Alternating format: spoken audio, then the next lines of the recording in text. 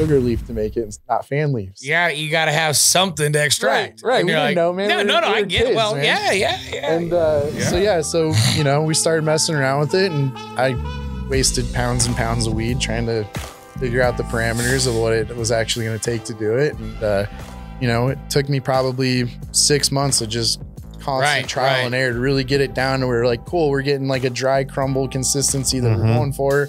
I'm starting to understand the parameters of what's going on, and, you know, understanding a little bit of how. We're Jug Dealers, we're the podcast you need in your feed, teaching the game like you never seen. Jared, Gabe, Rambo, true OGs, masters of the globe, set your mind free. From Denver, Colorado, where the deck is green, we set the data points for the SOPs. Jug Dealers Podcast, yes indeed. Hey, everybody. Welcome back to the Jug Dealers Podcast. All things cannabis and lifestyle related, brought to you by the good people at 5-8 Distributing. And now we have JugDealers.net. Today, we are here with my good buddy, Jeremy Johnson from Harmony Extracts. And we're here to talk about all things hash with Jeremy. Welcome to the studio. It's good to have you. Thanks for having me in today, guys. Yeah, absolutely. And, you know, it's kind of, you know, just kind of let you guys know where we're going to go today. Today, we kind of want to establish, you know, who Jeremy is, kind of where he's at in the extract game, and, you know, kind of some of your history with that. And then we're going to move this into a bit of a panel discussion, because there's always that, you know, everybody's got their preferred extract method, whether it's straight water, different gases, you know, resins, all this sort of thing. And then honestly, like I've told everybody, I mean, I'm in the game, and it's like half these terms I don't know. So I know next episode, I think we're going to get, you know, pretty deep into, you know, some of the terminology and technology and techniques and things like that. But for today, you know, we want to get a little slice about who you are, how you got to where you're at, going on for a bit. Big shout out to my buddy Grambo, the man behind the mic, the man behind the cameras. He has been really working hard to get us across the finish line with that. So thank you very much. But without any further ado, why don't you tell us a little bit about where you grew up, you know, who you are, kind of what shaped you as a, you know, as a young lad, and then we can kind of, you know, go from there. Yeah. Definitely, man. So I was originally born in Washington State, but Beautiful. Ended up moving out here in grade school, and kind of grew up in the Colorado world. Nice. That's not so bad. I know I grew up in the Midwest, and I wanted to be in the Colorado world growing up, and it took me until my adult life to get here. So nice, you got here early. Did you go to high school local? Yeah, I went to Lakewood High, man. Nice. Yep, nice. Middle school. Like I said, I started out, I think we moved in on my 12th birthday, actually. All right. Nice. All right. Good memories, and a good time to probably be in Colorado, huh? It was great, man. I kind of get a little spoiled here, and forget really how special it is until I start traveling a little bit more and go to new places. And Right. And I actually, I missed you in Spain. I swear every booth I went to was like, Jeremy was just here. And I was like, oh, yeah. And I don't think you managed to find us over there, because I know you wanted to talk to Mariana about Crazy Hills, which we can chat a little bit about that as well. But, you know, it is fun, and coming back to Colorado, even traveling around the country. And I know that Gabe will say this as well. It is very refreshing to come back here. It's, you know, it's a nice state. And I know that you probably had a good time, you know, growing up here. As far as your parents go, were they cannabis people? What, you know, kind of what was your home life like? Was it, were you a rebel by doing what you got into it? How'd you get into cannabis? Where were you at with things? You know, it's, I didn't have the best childhood growing up, man. My parents split when I was young. Gotcha. You know, my mom raised me. My dad ended up committing suicide when I was 11. So that'll shape you, obviously, as a person. That definitely, it'll either make you or break you, I would assume. Yeah, no, that was tough, man. And it was a, you know, real life experience at a young age. But, you know, my dad always did have the passion for cannabis. I remember, you know, when I was probably 4 years old, going down in the basement, and he had a grow going on.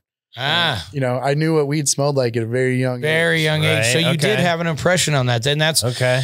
You know, it's questions that we obviously like to ask, because we, you know, you talk from everybody that's been from a very, like, you know, strict religious, you know, background, to then obviously people that have had, you know, a very open aspect with cannabis. So it's interesting to see where people's, you know, background comes from. And so obviously some of your earliest memories were romping downstairs, hanging out with the old man. And I can empathize that with, you know, with my situation. So it's interesting to hear you say that.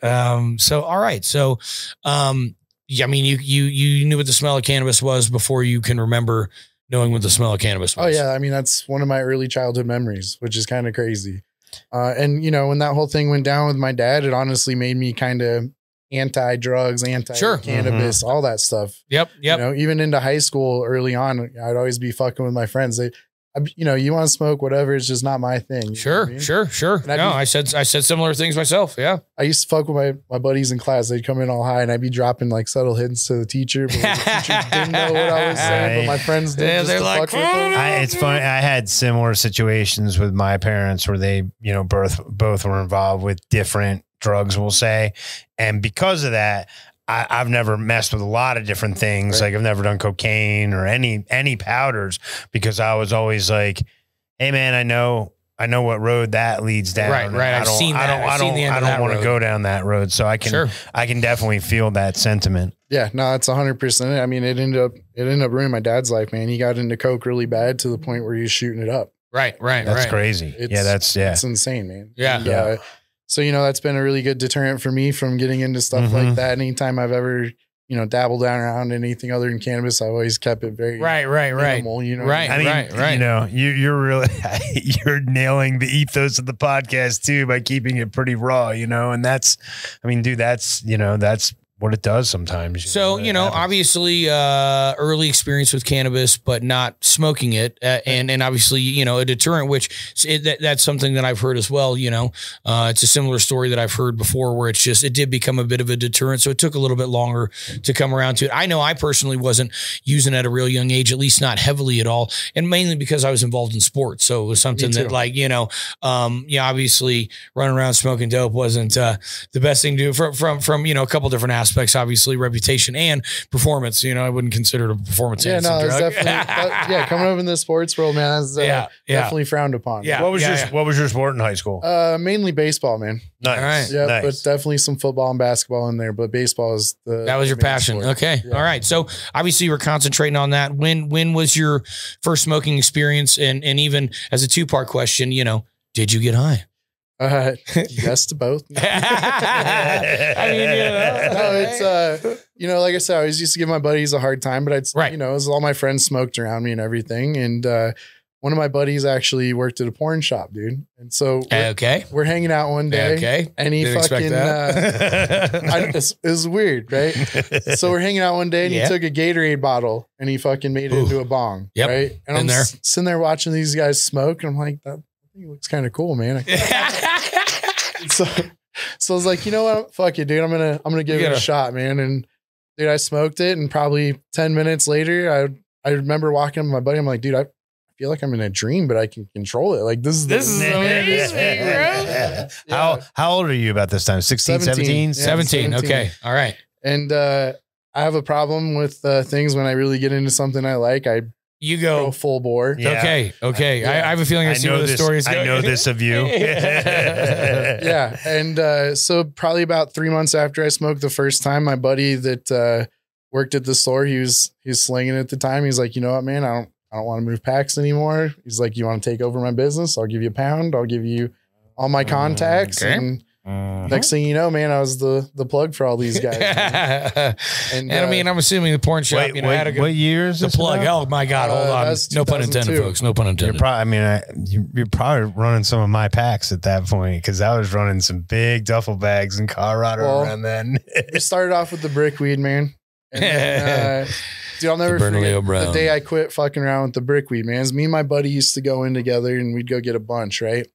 And we went and picked up probably 600 pounds, dude. Whoa. And we're dude, that's a grip. Oh, dude, we're moving some for real weight. That's a grip. And so we're throwing it on his bed, dude, to separate it out. And we fucking broke his bed frame, dude. Wow. Literally collapsed the fucking bed frame. And he'd been with some big girls. So, I mean, this was, you know, I mean. Jan's got jokes now. So it was, watch it. That's Grambo's job. Oh, shit. The big girls, you mean? No, the jokes. 600 pounds, man. That's a serious. Oh, dude. And this is. Hey, everybody, just wanted to let you know I will be down in South Africa. Yes, you heard that, in South Africa for their Premier Green Cup, April 26th to 28th. That's a Friday, Saturday, and Sunday. I will be judging there for their cup competition, and we're also a sponsor for New Millennium and some of our other products down there. So if you happen to be in South Africa, in the Port Elizabeth area, April 26th to 28th, we'd love to see you. You can also find us at jugdealers.net for all things associated Jug Dealer. Find us out on the road. Find us on the website, jugdealers.net. Thank you guys for listening. See you soon.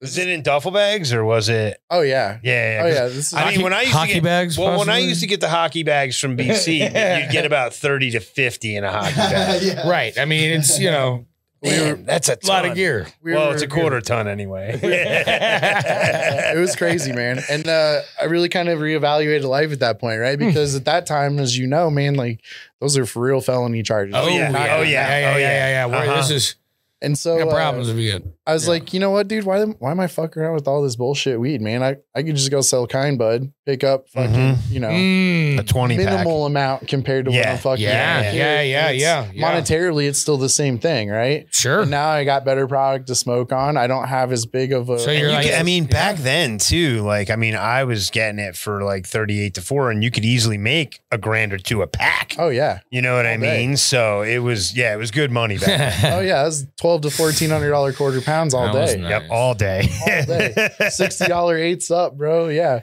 Those $480 ounces, man. That, Yeah, those were. good I days. think Good back, days. I've said to people, I think back then, in 2001, 2002, the most expensive pound I ever sold was Puck for like $8,000 for a pound. And like across the board, it was just like, yeah, people pay, they came to you, they came to you with the money in their hand. Like Happy. they just came to you. There was no fronting. There was no anything. They just came to you with the money. I mean, it's cool. Sorry, I was trying to go back in time. It's cool growing up in Colorado because you definitely had I'm a bit older than you first, but then, growing up on the East Coast, like all we had access to for a while was the brown weed where, Right. Here in Colorado with Fort Collins, I remember, even being in high school in the 90s, like if you had buddies who had sisters or brothers that went to school in Colorado, they'd always come home Christmas break Always. with like the dankest bud. Yeah. Boulder and Fort Collins. It's funny because Fort Collins, I always felt like back in the day, Fort Collins never got the credit it deserves, but Fort Collins was arguably putting out more and better weed than Boulder just When you because had- it was an ag school, Yeah.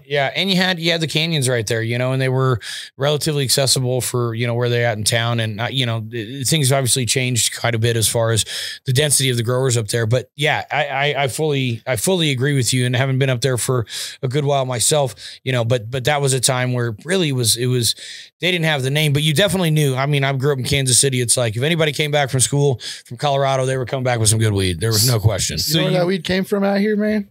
It wasn't coming from Boulder and Fort Collins, man. Where Up in the mountains, are dude. you talking Paonia and stuff like that? Nah, man, up in like Breck, Blue River, Yep, up in yep. those areas, man. So that's where I got where I got the puck from. My boy used to grow the puck up on, I think he was on peak 4 or 5, but he used to have a spot. He had like one of the only spots in Breck where he had a basement. And you're absolutely right. Not only Crested that- Butte, a couple areas were Not only cranking that, out some northern New heat. Mexico used to, like when I was down and I lived in New Mexico, all our shit went all north. The guys came down from Denver and picked it all up by the fucking boatload. So it was like, a lot of this Colorado weed was New Mexico weed at that time. Fair enough, man. So you make that switch from the 600 pounds that's bed breaking, the bed breaker. the bed breaker to The epiphany moment, the bed breaker moving moment. better bud and stuff like that. There's your hook, the bed breaker moment. How's that go for you? What's going on there? I mean, obviously that was a transition, right? 'Cause Right. We're moving crazy amounts of weight with a bunch of different people, man. And, that kind of it slowed everything down for a little bit, Sure. as I'm building up a new clientele and meeting new connects and everything like that. But it was obviously the best move I've ever made. So, and then, I mean, and obviously, and I can see this progression, right, happening. Obviously, you're a brick, you go, well, why don't I go there? Now I can see the progression to extract as well. How long did that take before you went, you know what? I think there's more to this, or I think maybe we're stopping a step too early, if you will. You know what I mean? Which, like, if you look internationally, there's, culturally speaking, it's like people look at flower in Spain and it's like, well, you didn't go far enough. Right. You know, you stopped a step too early. You haven't, now you need to extract it, So it's interesting even thinking about it like French cooking. It's like they'll always take that next step to clean it up a little bit, whether it's, sift out or strain out like the carrots and the onions and the potatoes to make it a pure, smooth gravy. Well, you don't have to do that, but French always like to take that extra step. No, I mean, dude, forever. I mean, we threw our trim away, right? Right. The only thing to do with it was to make, bubble hash or whatever. And let's be honest, man, like we were nowhere near where we are with what we've got going on today. Right. So there wasn't like a huge market for the concentrates and stuff like that. But we were moving again, once we got into moving the kind bud, man, I mean, we were picking up 10 pounds every 2 or 3 days at that point. Sure. Yeah. And it got to the point where I was like, why am I doing this for this guy, man? I mean, we're moving ridiculous amounts of weight. I'll just go grow my own shit, man. The natural progression. Yeah. So I'll never forget this shit, dude. We went and we got one light. I bought a 4x8 tray with one light for it. And we went and got like just a little tub from Home Depot. Where'd you get the light? Did you get it down at the old grocery store in Colfax? Oh, you know it, brother. Yeah, that's where we all went, baby. Yeah, that was the only game in town there for a long time. Yeah, it was. Dude, that lady that worked there to this day will forever be a legend, man. If you know what I'm talking about, you know exactly what what I'm I'm talking even about. there anymore. I think it's like a mushroom shop or it's gone, something man. weird now, but Oh, a lot of them. No, that was a trip, dude. And I remember making that jump, and it's like you'd go down there to the grocery store, you'd go buy your shit, and then you'd have a buddy show up after you. Of course. And so you're walking out. As he's walking in, he's packing all the shit up in his car, driving it to another friend's house, and you're picking it up a couple days later to take it back to the grow. I mean, it was facts. Yeah, those were sketchy times. I remember parking on the street behind Colfax over on 14th, parking a couple blocks away and literally having to walk back and forth to the car a couple times. Oh, yeah. And I remember going there too and seeing cops actually posted up across the street, right. Consequently, ever get in trouble? Knock on wood now, man. All right. Good for you, bro. Yeah. Good for you. I always got lucky, man. I don't, I had little, It's better to be lucky than good. I've had little things in my, I think the most I've gotten busted for is like an ounce. And I've, definitely sat in a jail cell, not prison, but jail cell overnight a couple times. But I am also fortunate in the fact that during those times, I did not have any issues. So, I mean, I always, so first off, when did you really start to get into like extraction? Like what year were you? Because I feel like you were one of the open blasters. Oh, dude. So the very first time I ever messed around with butane was in 2005. So it's funny because, one of the reasons I really wanted to have you on and build this out is because you really are one of the pioneers when it comes to, I didn't learn about open blasting until I think 2010. Trying to think, it would have been like for me, 2010. Yeah. 2010. No, 05 is you're way ahead of the game. Yeah, wow. Way ahead of the game. Well, dude, I don't know if you guys remember, but High Times back in the day, in the back of at the magazine, they used to have like letters that people would write in and just random knowledge, whatever they're working on, whatever the case may be. And we read an article about making hash with butane and how it's like this crazy fucking hash. And we're talking, a couple sentence type thing. We're like, right. Well, let's fuck around with it, man. So, we went and got one of those yellow wasp catchers, man. The little plastic wasp catchers. Mm-hmm. Dude, I went and packed a bunch of fucking fan leaf in there because we know what the fuck we're doing. Of course. You gotta start somewhere. Dude, we go blast it, get nothing out of it. Literally nothing, right? And I looked at my brother. I was like, dude, that was the dumbest shit we've ever done. I'm never doing that again. That was stupid, man. And so he comes back short time later and he's like, dude, we fucked up, man. He's like, I was over at our buddy's house and he's like, we were using sugar leaf to make it, and not fan leaves. Yeah, you got to have something to extract. Right. We didn't know, man. No, I get it. Well, man. Yeah. And so we started messing around with it, and I wasted pounds and pounds of weed trying to figure out the parameters of what it was actually going to take to do it. And, it took me probably 6 months of just constant trial and error to really get it down to where like, cool, we're getting like a dry crumble consistency that we're going for. I'm starting to understand the parameters of what's going on and, understanding a little bit of how this stuff works. And you're not running flour because there's no one in their right mind. No, not at that time. Pounds that sell $5,000. Well, it was worth too much. You didn't need to. Exactly. Well, no, it wasn't even that. Like, dude, when we first started making this on a regular basis, I couldn't even get rid of it. Right, People right. didn't know There what was it no market If for I it. told you hash, you're thinking, the black bubble hash or 100%. Yeah. 100%. whatever. There was no market for it. They didn't even Zero. know what it was. They They're like, I remember hearing of this mystical hash oil, and it's like, well, what do you do with it? You can brush it on a joint. I mean, I'm just saying that's the first way I kind of heard about it, but it was like, I discussed with Bill. I had seen what was called bud oil in 1993, I think.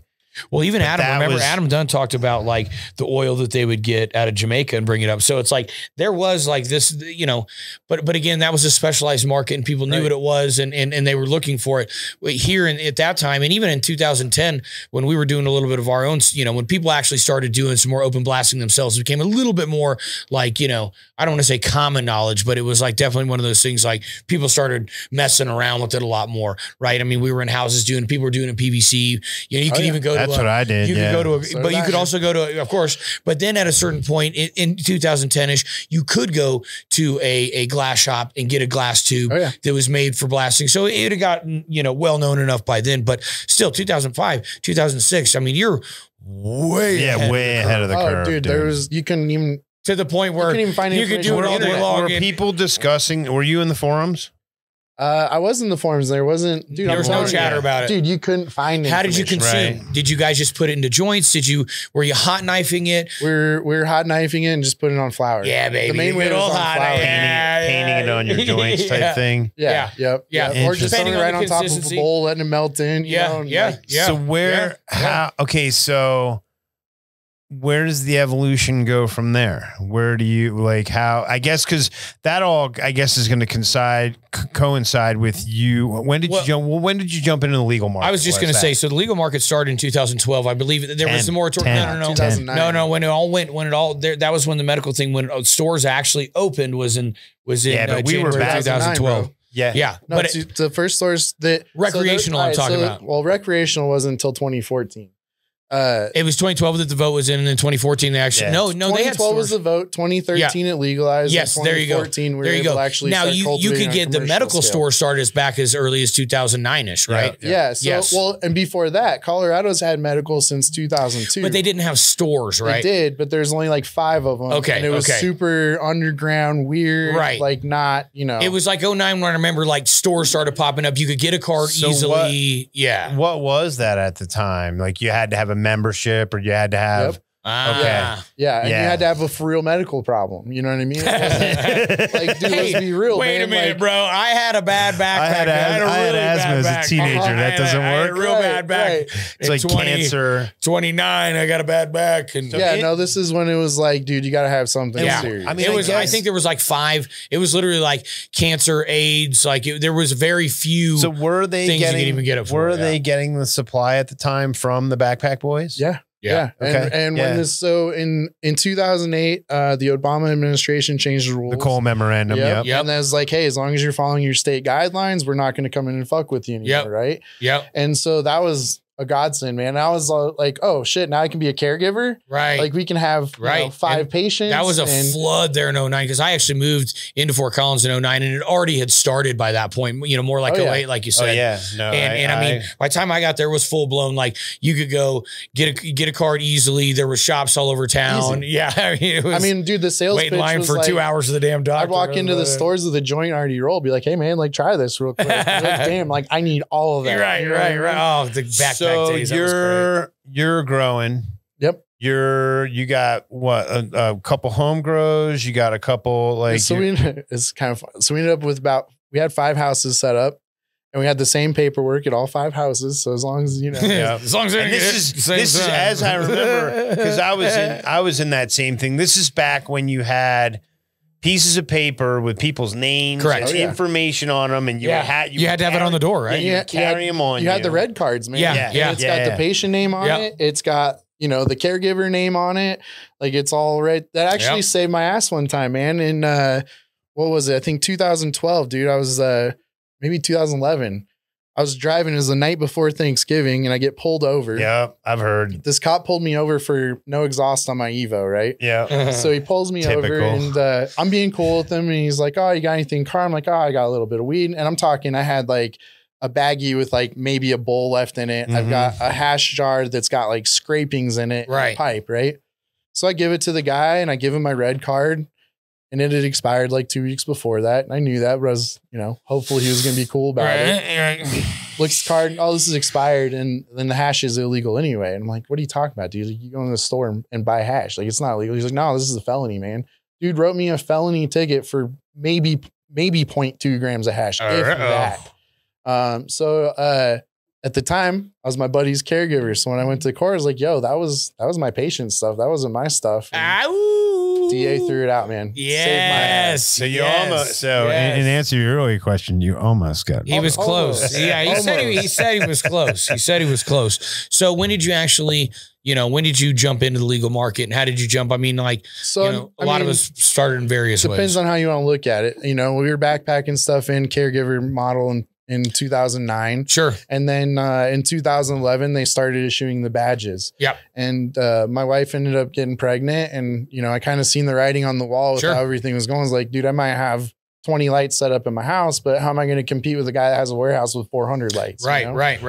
And so I went down. This is the dog track days, man. I don't know if you were here for that. I was there for the dog track day. I think my original badge number was like 4,000 something, and my badge now is still 7,000. That's awesome. I think we're over 100,000 something. Oh yeah, something crazy. Yeah, I think my first badge number was in the first like 2,000, man. Yeah, I had to go down 3 different times to get my badge because at the time there's so many people going down. They would only allow 15 people a day. Yeah. I had problems because I had to get a letter from the state of Montana, and they didn't even have records of my arrests. So I actually, I ended up having to go 3 or 4 times. But it was a nightmare. You had to go to each municipality, get anything you've ever been charged with. Not convicted, anything you've been charged with. Yeah. And then full fingerprinting, the whole fucking, like, I had to be fingerprinted like 9 times. I think I was badge 18,000, and I was probably there like 18 months after you guys are talking about. There's that many applications. Well, they still hadn't figured it out, it turns out. Oh, it was a nightmare. Yeah, go figure. So I went down and got the badge, and, we kind of kept doing the backpack thing while I was kind of transitioning into doing full-time cannabis at that point. Nice.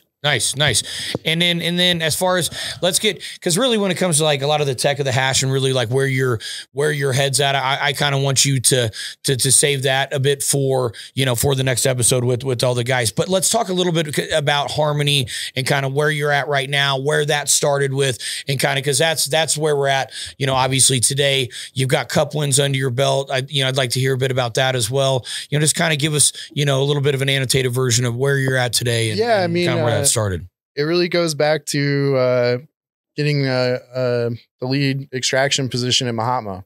Okay. I don't know if you guys are familiar. Definitely. Yeah, that was a big early brand. Yeah. I mean, we were at one point, we were the biggest brand. D1. Yeah.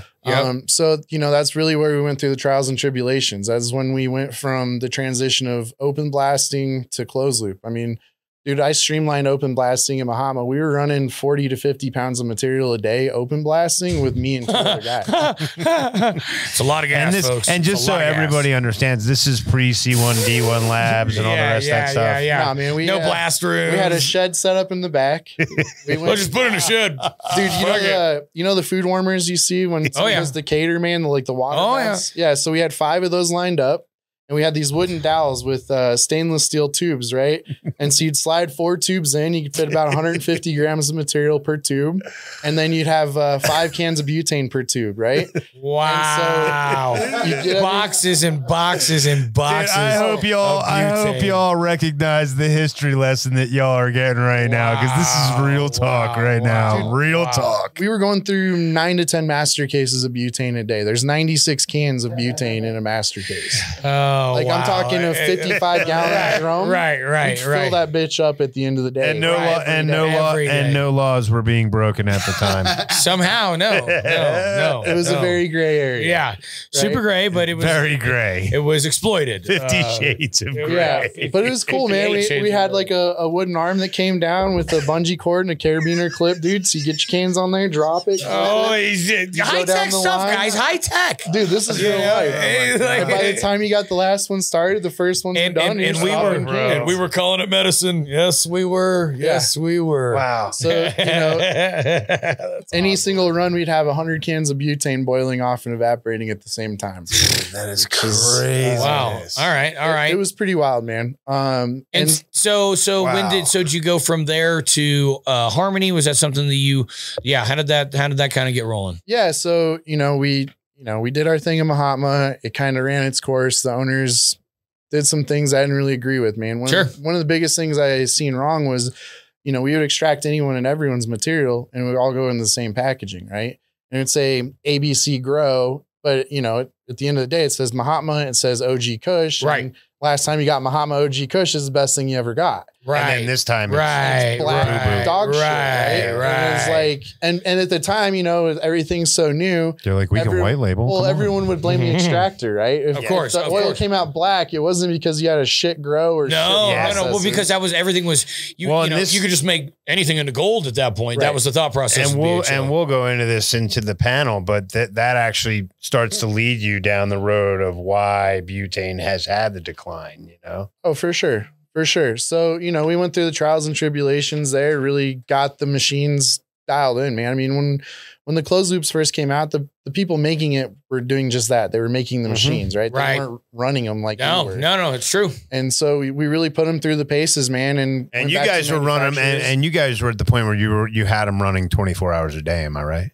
We were running 2 shifts. We were running 18 a day. Back in the day, man, we had 3 Emotechs and 6 ETS 1300 machines.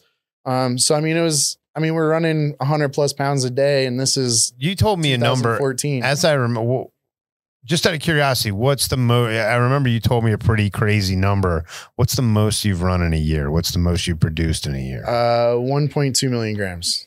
1.2 million grams. Yeah. It's amazing. 1 year. Yeah. It's amazing. And again, obviously if you do some reverse math on that and you think about how much product that actually is, it's thousands. Thousands. It's a lot, folks. Feel free to do the math. If anybody wants to comment on that and let us know exactly how much, roughly on 5%. So average. I started kind of talking to my partner in 2015, and initially it started out that I was helping him with the building design and stuff like that. And then it got to a point where like, hey, well, we'd like to just bring you on and make you a partner within the company. Excellent. And obviously, you were early in a lot of the tech there. You were pushing the tech. Obviously you've won awards for this, correct? If you want to comment on that a little bit, or maybe even one that you're, most proud of, but it's definitely something where I'm definitely curious, and I want our listeners to understand kind of, what clout you've got with it. So, yeah, I think like personally, I'm up over, I'm at like 104 awards or something like that. Oh, okay. Well, and now if you've lost track over 100, then that's a shitload. I've been very fortunate. You've run the circuits, bro. We've been passionate about it for a long time. Yeah. Like, me, congratulations. That's really amazing. This isn't just about the money, right? This is something that I love this plant. She's done a lot for me. Sure. And I try to give back to her at the same time. You know what I mean? Sure.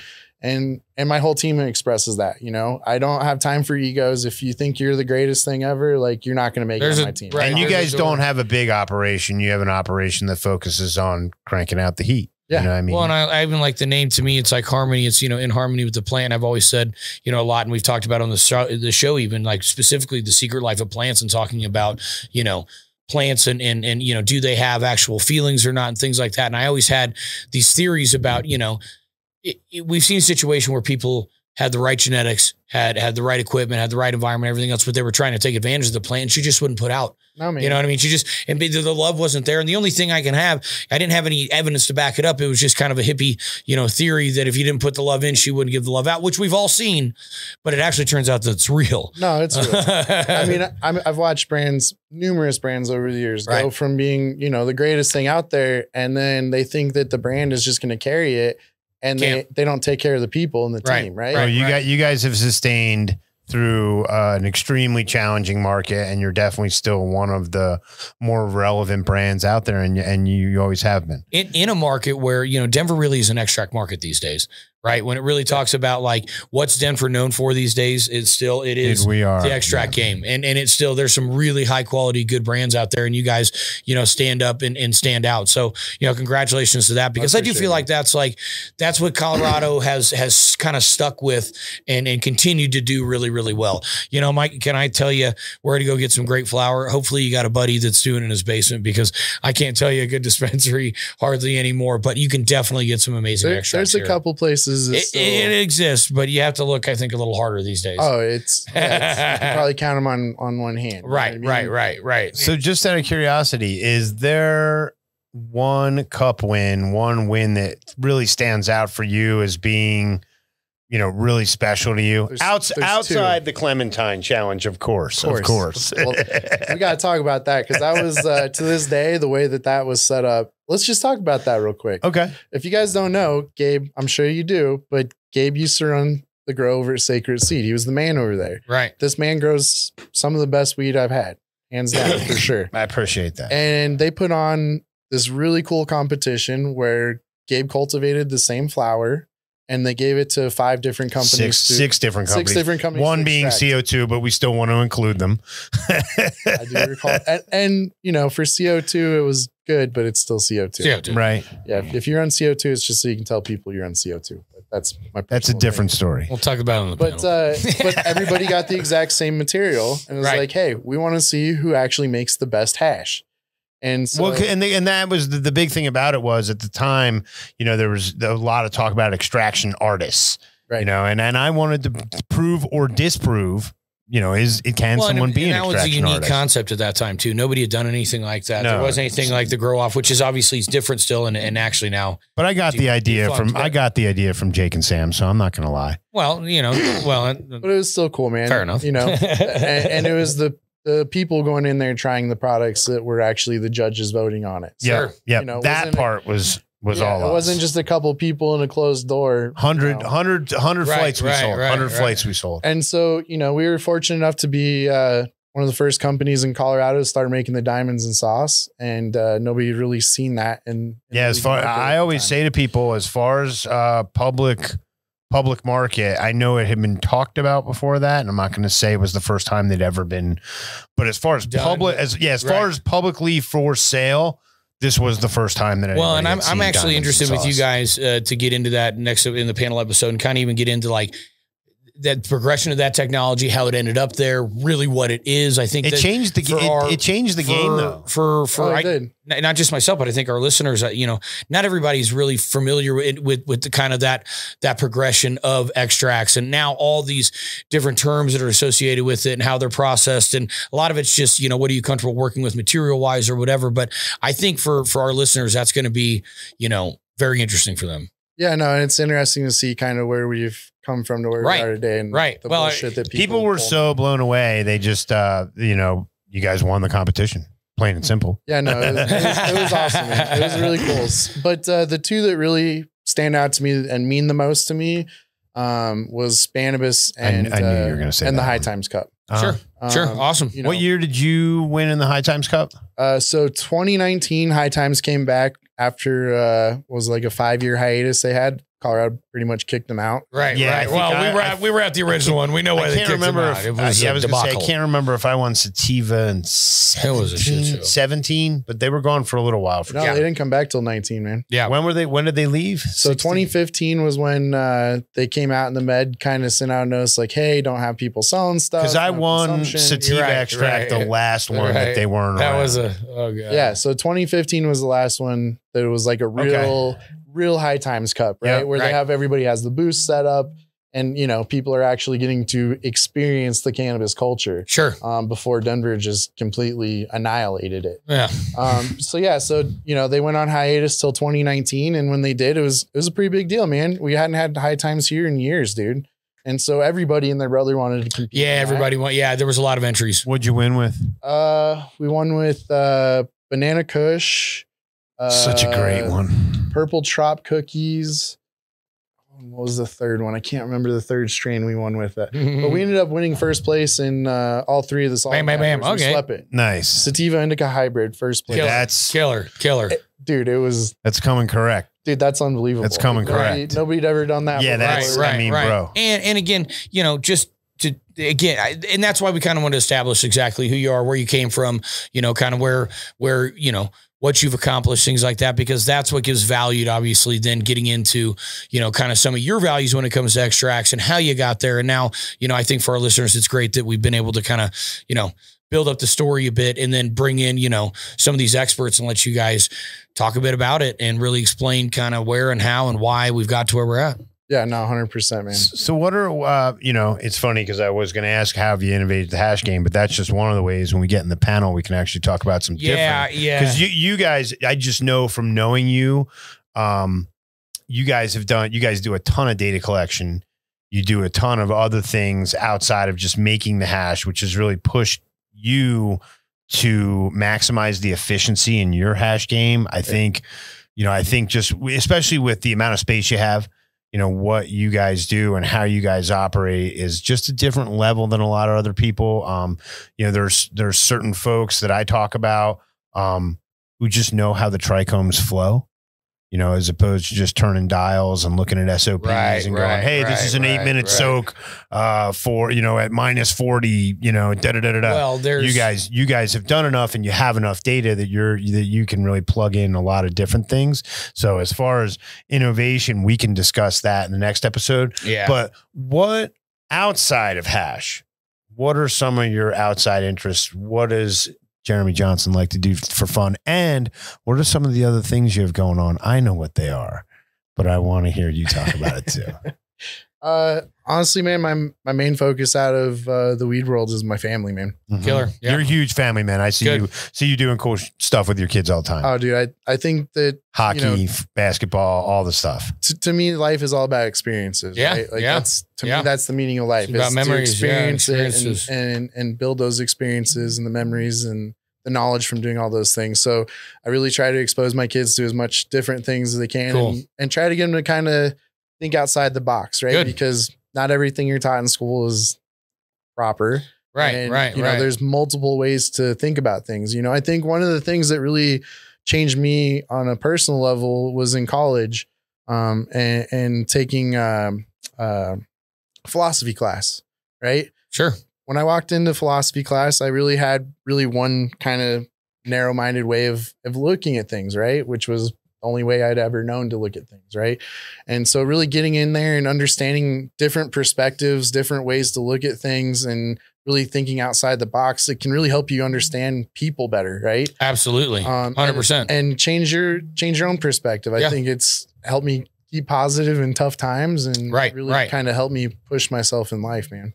I can tell you're a passionate person and you're obviously, you know, passionate about what you do, passionate about your family. And that I really do appreciate because I feel like, you know, we've seen a lot of people come and go in this industry and you know, we've all been through the ringer a bit and it's really taken the people that, you know, I believe still have a passion for this and really do care and aren't just in it for, you know, nothing but the money that are actually in it for the plant. So you know, I very much appreciate you coming out and sharing your story. And you've actually kind of, outside of what a lot of other people in this industry do, you've actually kind of diversified, as I remember a little bit. So you have some business outside of cannabis that has nothing to do with it. And I want to give you the chance to give it a little plug. So, there we go. You're still a local boy. No, 100%. And it kind of goes back to when you ask if I've ever been in trouble for this. Like I said, I've been fortunate enough. My brother, unfortunately, you know, he got caught up. He got cultivating charges in 2008. He was growing 6 plants, which at the time was a felony. Yeah. So it kind of limited him being able to go on this ride with me. Right. But you guys are still on your own ride. We are, man. And, you know, he's been my sidekick from day one, man. Him and I were always getting it. And, you know, he's always been doing the plumbing thing, man. Yeah. And I got to a spot where I was able to help fund him and help him start the business. And we have a plumbing company that we have together. And Killer.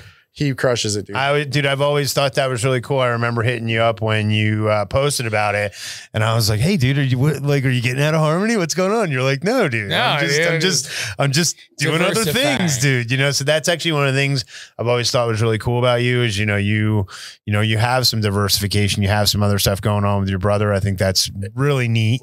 if we've taken the weed thing and kind of translated it to that, right? So our plumbing company is COPI Plumbing, and it's short for Colorado Pioneers. Nice. I like it. So I like it. Back in the Listen day, to it, folks. man, COPI. like 2008, 2009, we formed our little group of friends that we all kind of grew together, and we called ourselves the Pioneers. And so when we started the plumbing company, it really was paying homage to kind of our roots of where we came from and what really got us to where we are now, man. That's awesome. And so we take those, you know, the same passion that we have for the plant that goes into the plumbing too, man. And as weird as that sounds, man, like, no, it doesn't. I love it, dude. Our guys, bro, they're so passionate about plumbing. It'd blow your mind, dude. I think we're coming up on 165 star reviews on Google for plumbing, man. Which that's great. Awesome. I know. I've kept an eye for a while just because, you know, I see how you do. And I think it's fantastic.